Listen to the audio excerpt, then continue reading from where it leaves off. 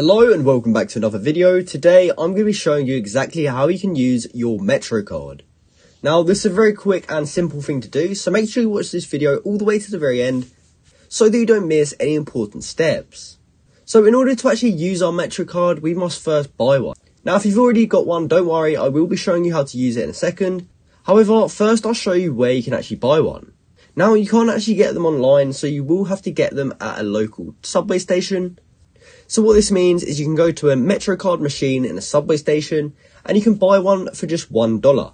From there, you can add some money onto your MetroCard and you will need to add about $5 to $6 and that will allow you to use it twice. From there, once you actually have your physical MetroCard and you have filled it up with some money, all you have to do from here is simply swipe the MetroCard at the turnstile when you enter the station and the fare will be deducted from your card balance. So that is exactly how you can use your MetroCard. I hope you found this video helpful, and if you did, please comment down below to say it helped you out, and like and subscribe for more content like this. Thanks for watching.